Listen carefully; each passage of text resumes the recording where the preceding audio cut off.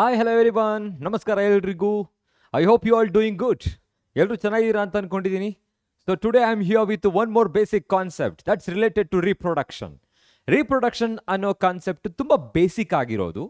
ಯಾಕೆ ಬೇಸಿಕ್ ಅಂತ ಹೇಳ್ತಿದ್ದೀನಿ ಇವಾಗ ಅಂತ ಹೇಳಿದ್ರೆ that you are studying in your class 8th, class 9, 10th ಅಲ್ಲೂ ಕೂಡ ಒಂದು ಚಾಪ್ಟರ್ ಇದೆ ಹೌ ಡು ಆರ್ಗ್ಯಾನಿಸಮ್ಸ್ ರೀಪ್ರೊಡ್ಯೂಸ್ ಅಂತ ಹೇಳ್ಬಿಟ್ಟು.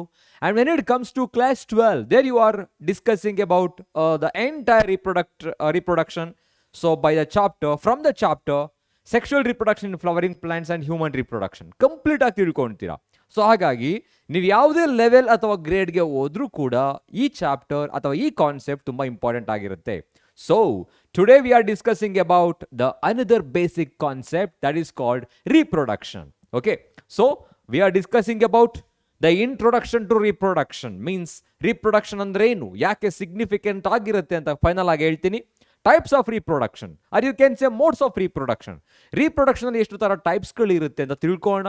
And finally why this reproduction is so important for all living organisms, ಅದರಿಂದ ಏನು ಸಿಗ್ನಿಫಿಕೆನ್ಸ್ ಇದೆ ಅದನ್ನ ತಿಳ್ಕೊಬೇಕು. ಓಕೆನಾ? So the very first concept is here.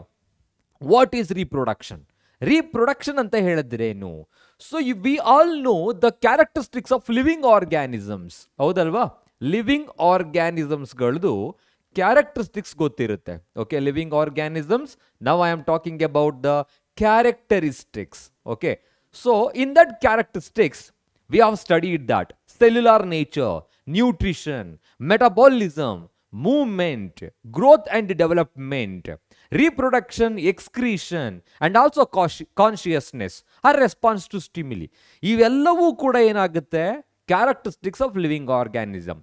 You can't say I am living organism without having without any kind of the characteristics. ಯಾವುದಾದ್ರೂ ಒಂದಿಲ್ಲ ಅಂತ ಹೇಳಿದ್ರು ಲಿವಿಂಗ್ ಆರ್ಗ್ಯಾನಿಸಮ್ ಅಂತ ಹೇಳಕ್ಕಾಗಲ್ಲ.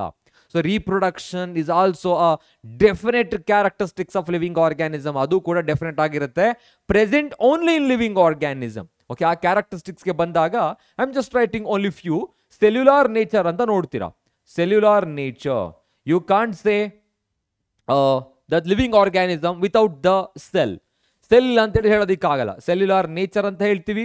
So like wise nutrition, metabolism, nutrition ಇರಬೇಕು, ಮೆಟಬಾಲಿಸಮ್ ಇರಬೇಕು. Metabolism ಅಂತ ಹೇಳಿದ್ರೆ some total of all the chemical reaction that takes place inside our body, some total of all the biochemical reaction, metabolism ಇರಬೇಕು. So ನಮಗೆ main ಆಗಿ ಓಡಬೇಕಾಗಿರೋದು reproduction. So I am just writing everything in one line. Like excretion ಅನ್ನೋ ಒಂದು process ಇರಬೇಕು, growth and development ಇರಬೇಕು. Okay, consciousness R response to stimuli, ಅದು response ಮಾಡಬೇಕು. Organism should respond to the external stimuli, right? And the final one is the reproduction. So what is reproduction? Reproduction is a definite characteristics of living organism. Defining characteristic of living organism. Definition ನೋಡೋಣ ಇವಾಗ. Okay, it is an ability of living organism. Reproduction ಅಂತ ಹೇಳಿದ್ರೆ ability of a living organism to produce the young one. Living organism to produce young one. Young one ಅನ್ನ produce ಮಾಡೋ capacity ಇದ್ರೆ, so ಅವುಗಳಿಗೆ ಅಥವಾ ಎಬಿಲಿಟಿಗೆ ನಾವು ರೀಪ್ರೊಡಕ್ಷನ್ ಪ್ರೋಸೆಸ್ ಅಂತ ಹೇಳ್ತೀವಿ. C all living organisms they reproduce Young one. So one R other way, ಬೇರೆ ಬೇರೆ ರೀತಿಯಲ್ಲಿ. For example amoeba, bacteria, they reproduce by the process called fission ಮುಖಾಂತರ ರೀಪ್ರೊಡ್ಯೂಸ್ ಮಾಡುತ್ತೆ. Other living organisms like hydra and East they reproduce by budding process, budding ಮುಖಾಂತರ reproduce ಮಾಡುತ್ತೆ. When it comes to higher living organisms, ಅಂದ್ರೆ ಬೇರೆ ಬೇರೆ ಆರ್ಗ್ಯಾನಿಸಮ್ಸ್ಗಳು including animals, including plants, they produce ಗ್ಯಾಮಿಟ್ಸ್ಗಳನ್ನ fuse ಮಾಡುತ್ತೆ. ಓಕೆನಾ? ಅಂದ್ರೆ ಸೆಕ್ಷುವಲ್ ರೀಪ್ರೊಡಕ್ಷನ್ ಇರುತ್ತೆ. ಸೊ ಈ ತರ ತಿಳ್ಕೊಂತೀವಿ. ಹಾಗಿದ್ರೆ ರೀಪ್ರೊಡಕ್ಷನ್ ಅಂತ ಹೇಳಿದ್ರೆ ಏನು? Reproduction is a defining characteristic of living organism. Specific definite characteristic of living organism, present only in living organism ಮಾತ್ರ ಇರುತ್ತೆ. ದೆನ್ ಡೆಫಿನೇಷನ್ ನೋಡಿದ್ರೆ it's an ability of living organism to produce the young one of their own kind.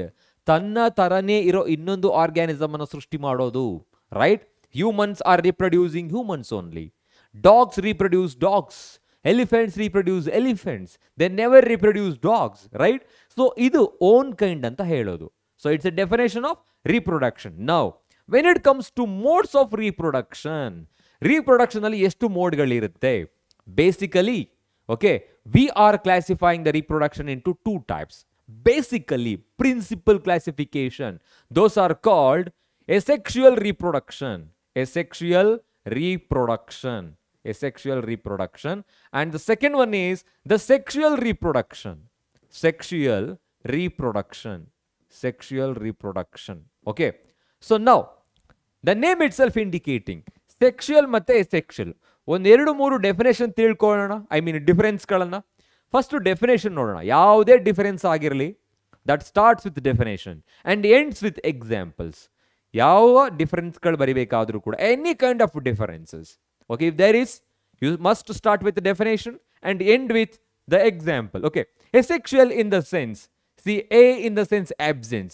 Here the sex indicating sex cells called gametes, reproductive cells, germ cells ಇರೋದಿಲ್ಲ. Okay, so you can say it is a mode of reproduction. It's a mode of reproduction. ಏನು indicate ಆಗುತ್ತೆ? Here there is no formation and fusion of gametes. I am just writing no formation and fusion, no formation and fusion of gametes. ಇಲ್ಲಿ gametesಗಳು form ಕೂಡ ಆಗಲ್ಲ, fuse ಕೂಡ ಆಗಲ್ಲ. You can directly say gametes are absent. Gametes are absent. Gametes ಅಂದ್ರೆ ಮೇಲ್ gametes, female gametes, sperm and ova, you can say. So ಹಾಗಾಗಿ ಗ್ಯಾಮಿಟ್ಸ್ಗಳು ಇರೋದಿಲ್ಲ. But ಇಲ್ಲಿಗೆ ಬಂದ್ರೆ they involve gametes. So they involve gametes. ಇಲ್ಲಿ ಗ್ಯಾಮಿಟ್ಸ್ಗಳನ್ನ ನೋಡ್ತೀವಿ. ಅಗೈನ್ ಗ್ಯಾಮಿಟ್ಸ್ ಅಂತ ಹೇಳಿದ್ರೆ male and female gametes. Gametes ಇದೆ ಅಂತ ಹೇಳಿದ್ಮೇಲೆ they must fuse together to form A zygote. Later it develops into an embryo. Okay, andre formation and fusion of gametes occur in sexual reproduction. Okay, next one, ಇನ್ನೊಂದು important difference ನೋಡೋಣ ಇವಾಗ. So that difference is only one parent is involved in the production of young one. Here only one parent is involved. One parent is involved in reproduction. ಹೌದಾ? ಅದಕ್ಕೆ ಇದನ್ನ ನಾವು common ಆಗಿ ಏನಂತ ಹೇಳ್ತೀವಿ? ಯೂನಿಪೇರೆಂಟಲ್ ರೀಪ್ರೊಡಕ್ಷನ್. ಈ ವರ್ಡ್ಸ್ಗಳೆಲ್ಲ ತುಂಬ ಈಸಿ ಆಗಿದೆ, ಬಟ್ ನೆನ್ಪಿಟ್ಕೊಬೋದು. ಓಕೆ, ಯೂನಿಪೇರೆಂಟಲ್ ರೀಪ್ರೊಡಕ್ಷನ್ ಅಂತ ಹೇಳ್ತೀವಿ. ಯೂನಿಪೇರೆಂಟಲ್ reproduction. So only one parent is involved. I will give some examples. So next ಇಲ್ಲಿ sexual reproduction, it involves two parents. Two ಪೇರೆಂಟ್ಸ್ಗಳು involve ಆಗಿರ್ತಾರೆ. ಸೊ ಅದಕ್ಕೆ ಇದನ್ನ ಬೈ ಪೇರೆಂಟಲ್ ರೀಪ್ರೊಡಕ್ಷನ್ ಅಂತ ಹೇಳ್ತೀವಿ. By parental reproduction, because here two parents are involved in the production of Young one. Here only one parent is involved. ಅದಕ್ಕೆ ಇದನ್ನ ಯೂನಿಪೇರೆಂಟಲ್ ಅಂತ ಹೇಳ್ಬೋದು. Next ಇವಾಗ ಇಲ್ಲಿಗೆ ಬಂದ್ರೆ, here of springs R genetically identical. Of R genetically identical to their parents and one another. ಎಲ್ಲ of ಸ್ಪ್ರಿಂಗ್ಸ್ಗಳು ಒಂದೇ ತರ ಕಾಣಿಸಿರ್ತಾರೆ. ಯಾಕೆಂದ್ರೆ they are coming from the same ಪ್ರಿಕಾರ್ಸರ್ಸ್. ಒಂದೇ ಪ್ರಿಕಾರ್ಸರ್ ಇಂದ ಬರ್ತಾ ಇರೋದು. ಹಾಗಾಗಿ here you can say of springs ಅಂದ್ರೆ ಏನು? ಪ್ರೊಜೆನಿಸ್ ಅಂತ. Of springs R genetically identical, genetically and morphologically identical. I am just writing genetically identical. So there is know much evolution and variation. Variation ಮತ್ತೆ evolution ತುಂಬಾ ಕಡಿಮೆ ಇರುತ್ತೆ ಅಂತ. But ಇಲ್ಲಿಗೆ ಬಂದ್ರೆ, here offsprings are not identical to their parents because two parents are involved. Genetic recombination will take place, variation and evolution will take place. So hagagi here offsprings are not identical, ಒಂದೇ ತರ ಇರೋದಿಲ್ಲ. So ಅಂದ್ರೆ ಒಂದೇ ತರ ಇರೋದಿಲ್ಲ, ಜೊತೆಗೆ they are not identical to their parent as well. Okay, not identical, you can say. Okay, ಈ ಮೂರು ಡಿಫರೆನ್ಸ್ಗಳನ್ನ ಈಸಿಯಾಗಿ ನೆನ್ಪಿಟ್ಕೊಳ್ಳಿ. ಈಗ ಎಕ್ಸಾಂಪಲ್ ಬೇಕಲ್ವಾ ನಿಮಗೆ? If you want to remember this for a long time, you need examples. So asexual mode of reproduction, just a minute. Asexual mode of reproduction, you can say that is present in, ಎಲ್ಲಿರ್ಬೋದು asexual mode of reproduction? Yeah, so this one, asexual mode of reproduction can be seen in few organisms. Let me take one more slide. Okay, asexual ಅಂತ ಬಂದಾಗ unicellular organisms ಗಳಾಗಿರೋ ಕೆಲವು ಬ್ಯಾಕ್ಟೀರಿಯಾಗಳು, some bacteria, you know, amoeba, paramecium, euglena, leishmania, hydra, okay, and also yeast, and higher plants also show asexual reproduction. Higher plants means a portion of a plant that can grow as a new plant. ನಾವು ಒಂದು stem ಅನ್ನು use ಮಾಡಿ enter plant ಅನ್ನು ಪಡ್ಕೊಂತೀವಿ ಅಲ್ವಾ, ಅದು asexual reproduction. They are also producing flower where the reproduction takes place. ಅದು reproductive organ ಆಗಿರುತ್ತೆ. ಈ ತರ ಕೆಲವು ಆರ್ಗ್ಯಾನಿಸಮ್ಸ್ ಗಳನ್ನ ಕೊಟ್ಟಿದ್ದೀನಿ, ಇನ್ಕ್ಲೂಡಿಂಗ್ ದ ಪ್ಲನೇರಿಯಾ. ನೀವು ಇದನ್ನ ಇನ್ ಡೀಟೇಲ್ ಆಗಿ ನಿಮ್ಮ ಕ್ಲಾಸ್ 10 ಅಲ್ಲಿ ಓದ್ತೀರಾ. ಓಕೆ, ಸೊ ನೆಕ್ಸ್ಟ್ ಸೆಕ್ಷುವಲ್ ರಿಪ್ರೊಡಕ್ಷನ್ಗೆ ಬಂದರೆ, so that you are observing in higher animals ಅಲ್ಲಿ ನೋಡ್ತೀರಾ. So where they are producing the ಗ್ಯಾಮಿಟ್ಸ್ಗಳನ್ನ produce ಮಾಡುತ್ತೆ. So most of the vertebrates and invertebrates ಅವು ಕೂಡ ಹೈಯರ್ ಲಿವಿಂಗ್ ಆರ್ಗ್ಯಾನಿಸಮ್ಸ್ಗಳೇ. ಅಲ್ಲೆಲ್ಲ ನೀವು ನೋಡೋದು multicellular ಆರ್ಗ್ಯಾನಿಸಮ್ಸ್ಗಳಲ್ಲಿ they have a specialized structure called reproductive system where the germ cells, reproductive cells are being produced.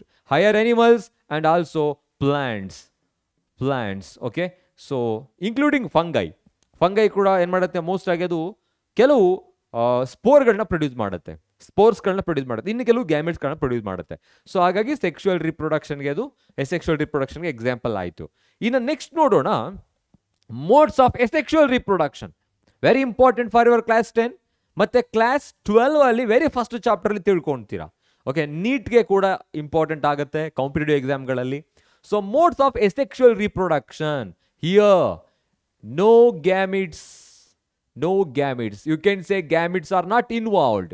Gametes ಇರೋದಿಲ್ಲ, but they are able to produce the Young one by the different processes, ಬೇರೆ ಬೇರೆ ಪ್ರೋಸೆಸ್ಗಳ ಮುಖಾಂತರ. ಯಾವ್ಯಾವುದು? First one is fission. Fission ಅಂತ ಹೇಳಿದ್ರೆ splits up. Okay, so example ತೆಗೆದುಕೊಳ್ಳೋಣ. Amoeba, bacteria, ಲೈಶ್ಮೀನಿಯಾ, okay, plasmodium, amoeba, bacteria ಕೂಡ ಇದ್ರ ಮುಖಾಂತರ ರಿಪ್ರೊಡ್ಯೂಸ್ ಮಾಡುತ್ತೆ. ಲೈಶ್ಮೇನಿಯಾ, okay, which causes the disease called ಕಾಲಾ ಅಜಾರ್. ಓಕೆ, ಫಿಷನ್ ಅಂತ ಹೇಳಿದ್ರೆ a mother body splits into two daughter cells. Fission breaks up. So ಅದು mitosis ಮುಖಾಂತರ ನಡೆಯುತ್ತೆ.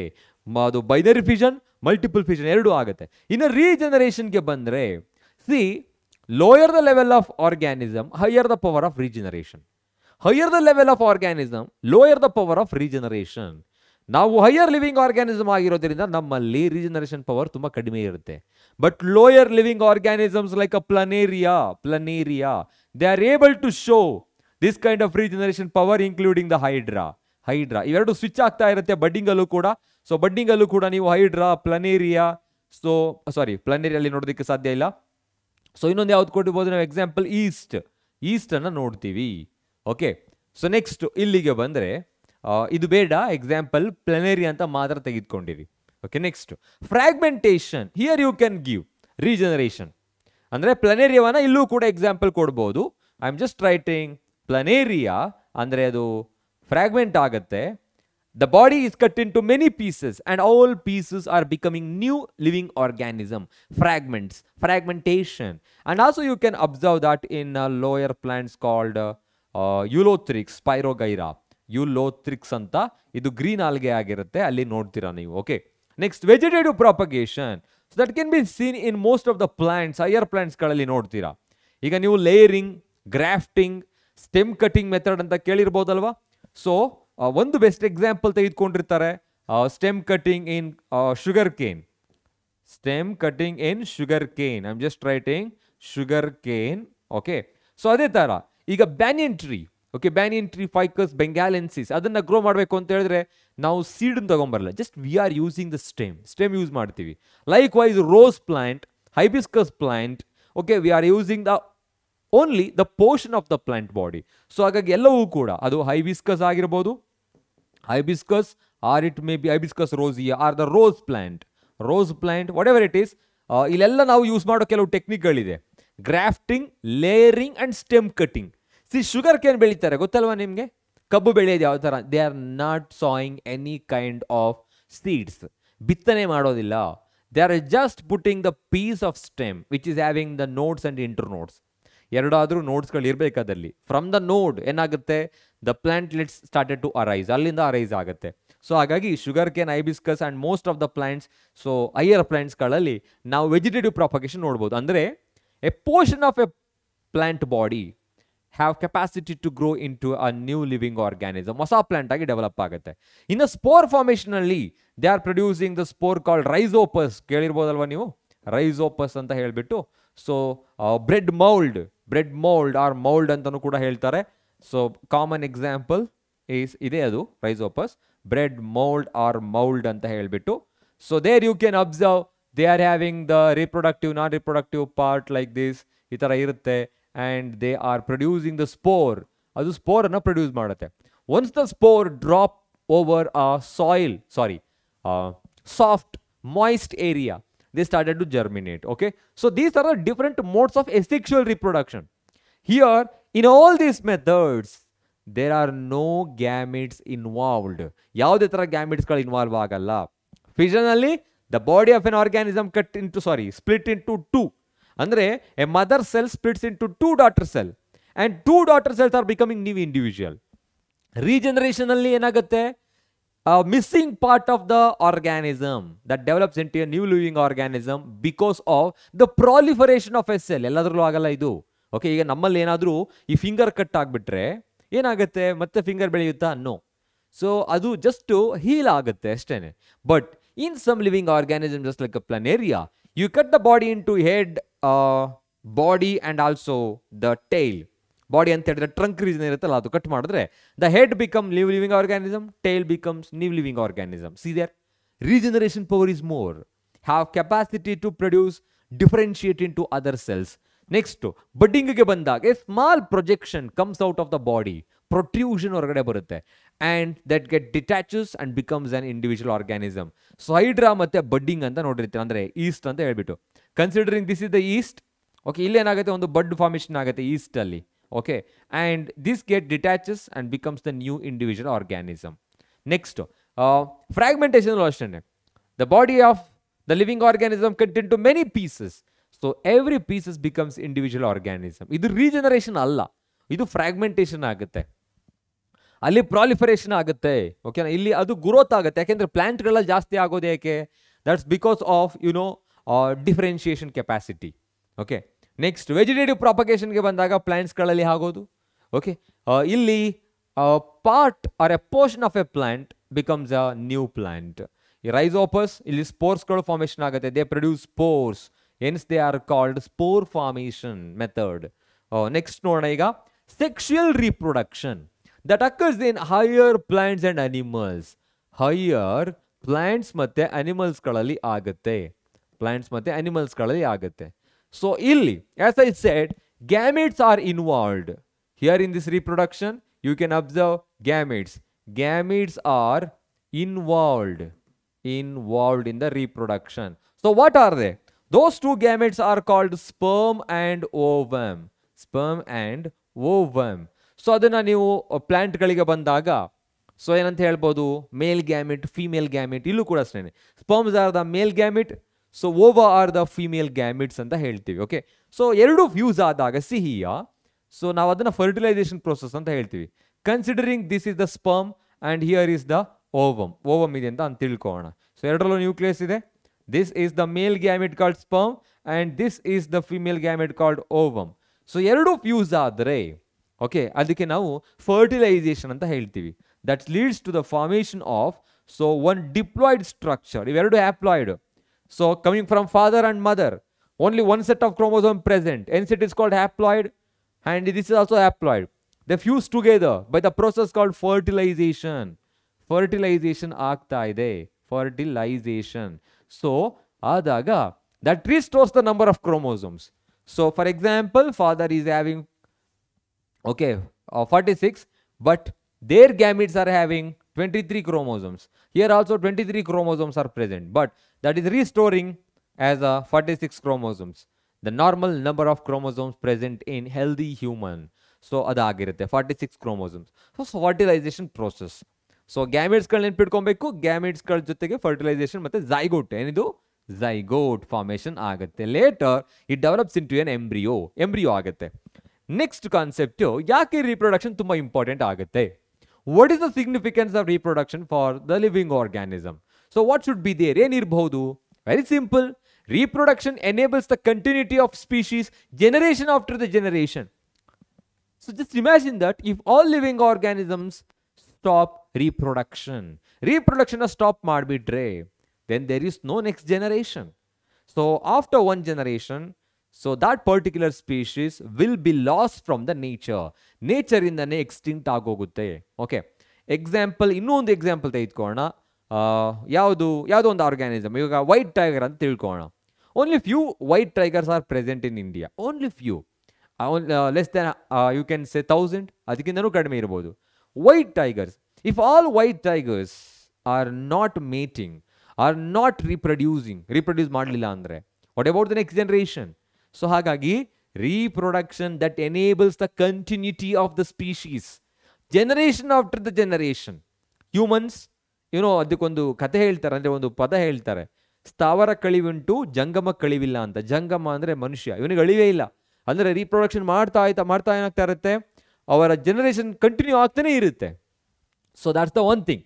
Okay, so species ಉಳ್ಕೋಬೇಕು, generation after the generation ಅಂತೇಳಿ ರೀಪ್ರೊಡಕ್ಷನ್ ಇರಬೇಕು. ಇನ್ನೊಂದು, sexual reproduction responsible for the variation in population and it is inheritance future generation. Okay, variation create ಮಾಡುತ್ತೆ. We are not the exact copies of our parents. Okay, we have some differences, right? That differences between the parents and offspring is called variation. Variation ಆಗ್ತಾ ಇರುತ್ತೆ, evolution ಆಗುತ್ತೆ. Okay, reproduction ಇಂದ. So ಮಂಗನಿಂದ ಮಾನವ ಅಂತ ಕೇಳಿರ್ತಾರೆ. Apes to human beings, ಡ್ರಯೋಪೆಥಿಕಸ್, ರಾಮಾಪಿಥಿಕಸ್, ಆಸ್ಟ್ರಲೋಪಿಥಿಕಸ್, ಹ್ಯಾಬಿಲಸ್, erectus, and also finally ಯಾರು Homo sapien ಬರುತ್ತೀವಿ ನಾವು. That takes 15 million years. ಒಂದೆರಡು ವರ್ಷ ಅಲ್ಲ, 15 million years. So reproduction that enables the variation in offspring. Now just 100 years back ಇರೋ ನಮ್ಮ ಆನ್ಸಿಸ್ಟರ್ಸ್ಗಳನ್ನ ಕಂಪೇರ್ ಮಾಡ್ಕೊಂಡ್ರೆ ನಮ್ಗೆ ಗೊತ್ತಾಗುತ್ತೆ ವಿ ಆರ್ ಮಾಡರ್ನ್ ಪೀಪಲ್ ಅಂತ. Just by looking at the physical appearance, C variation ಆಗಿದೆ. That is because of the reproduction and it's inheritance to future generation. Inheritance ಆಗುತ್ತೆ.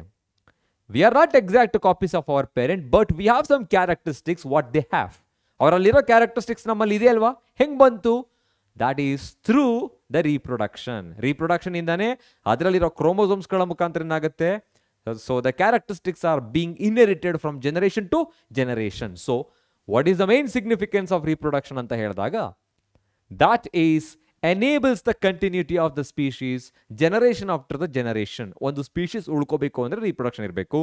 Second one, sexual reproduction is responsible for causing the variation, brings the variation in offspring and leads to evolution in future and also inheritance of characteristics to the next generation. ಅದು ಹೋಗೋದೆ sex ಸೆಲ್ಸ್ಗಳ ಮುಖಾಂತರ, ಗ್ಯಾಮೆಟ್ಸ್ಗಳ ಮುಖಾಂತರ. ಓಕೆನಾ? ಇದು basic concept. So ಏನೇನು ಹೇಳಿದೆ ನೋಡಿ ಇವಾಗ. ರೀಪ್ರೊಡಕ್ಷನ್ ಅಂದರೆ ಏನು, modes of reproduction, modes of asexual reproduction, ಎಷ್ಟು ಟೈಪ್ ಇರುತ್ತೆ, ಎಲ್ಲದಕ್ಕೂ ಎಕ್ಸಾಂಪಲ್ಗಳು, ಹಾಗೆ ಲೈಟಾಗಿ ಡೆಫಿನೇಷನ್ ಹೇಳಿದ್ದೀನಿ. ಮತ್ತು ಸೆಕ್ಷುವಲ್ ರೀಪ್ರೊಡಕ್ಷನ್ ಅಂದರೆ ಏನು, ಗ್ಯಾಮಿಟ್ಸ್ ಅಂತ ಹೇಳಿದ್ರೆ ಏನು, gametes are the reproductive cells, so which are carrying the chromosomes from father and mother. Okay, they unite together to form the zygote anta. So final ಆಗಿ ಸಿಗ್ನಿಫಿಕೆನ್ಸ್ ಹೇಳಿದೆ. ಇದನ್ನ ಕಂಪ್ಲೀಟ್ ಆಗಿ ನೀವು ಇನ್ ಡೀಟೇಲ್ ಆಗಿ class 10 ನಲ್ಲಿ how do organisms reproduce ಅನ್ನೋ chapter, class 12ಗೆ ಬಂದಾಗ sexual reproduction in flowering plants and human reproduction ಅಲ್ಲಿ ಕಂಪ್ಲೀಟ್ ಆಗಿ ತಿಳ್ಕೊಂತೀವಿ. ಓಕೆನಾ? So I hope this session was very useful to you, basic concept ಆಗಿರೋದ್ರಿಂದ. ಸೊ ನೆಕ್ಸ್ಟ್ ಸೆಷನ್ ಅಲ್ಲಿ ನಾನು ಇನ್ನೊಂದು ಕಾನ್ಸೆಪ್ಟ್ ಜೊತೆ ಸಿಗ್ತೀನಿ. Till then take care, have A nice day.